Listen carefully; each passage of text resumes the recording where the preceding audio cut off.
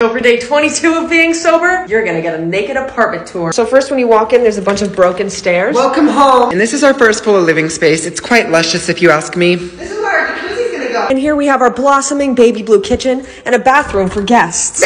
Carpeting stairs. And the second floor is my floor. We have 2 patios for jumping jacks, very spacious office. Carter, what are you doing? We have neighbors. This is my bathroom for tinkle time.